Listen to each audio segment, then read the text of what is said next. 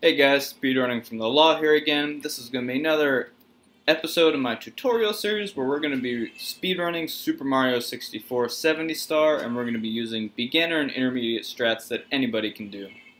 So we just finished Hazy Maze Cave, and now we're going to get ready to make our way out of the basement.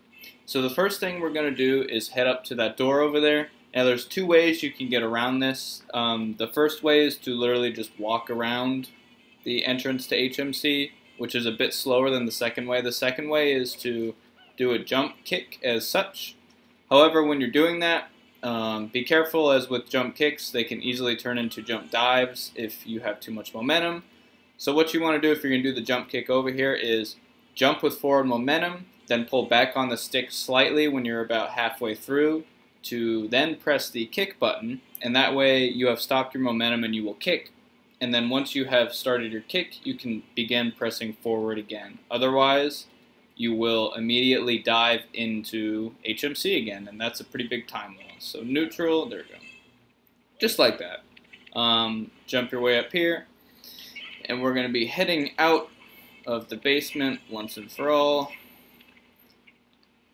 back through this door. So just make your way over here as quickly as you can and open this door.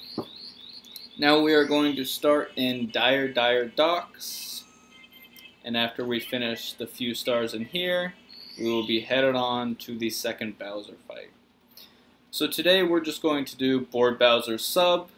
Now since this is beginner and intermediate strats, I won't be doing the sub skip where you can go to the left and kind of do a double jump up on the left side of the sub. It only saves a few seconds,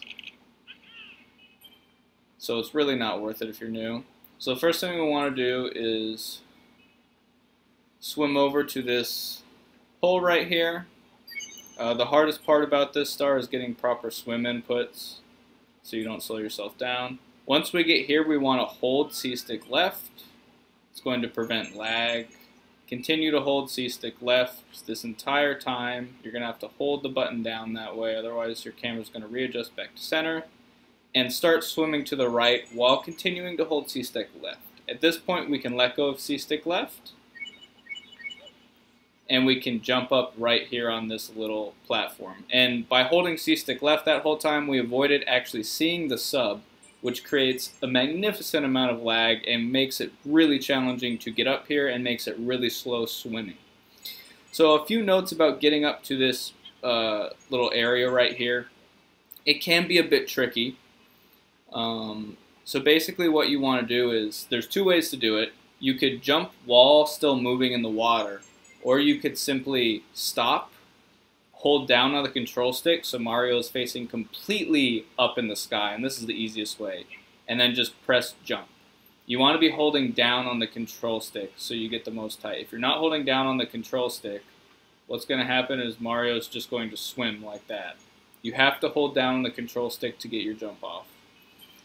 The second way is if you're actually in the middle of swimming, which this is a bit faster, but it's quite a deal harder to actually land on the platform like that. See, moving is quite a bit harder. I would recommend just taking a second once you get close to kind of stop your swim, hold up, and go right there.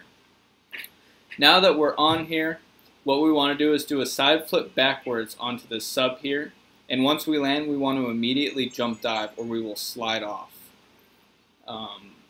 So like that, and then jump dive. And see, if you go too far right or too far left like that, what's going to happen is you're going to slide right off. So your jump dive has to be exactly in the middle portion of the sub. Otherwise, you're going to fall off and have to swim back around again.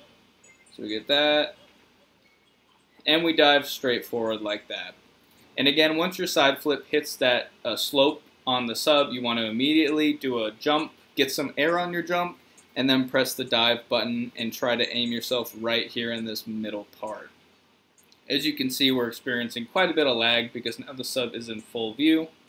But the star is pretty much over at this point. All you have to do is do a long jump, a second long jump, and the star is going to be right over here. Now what you can do is it's possible if you just hug this Oops.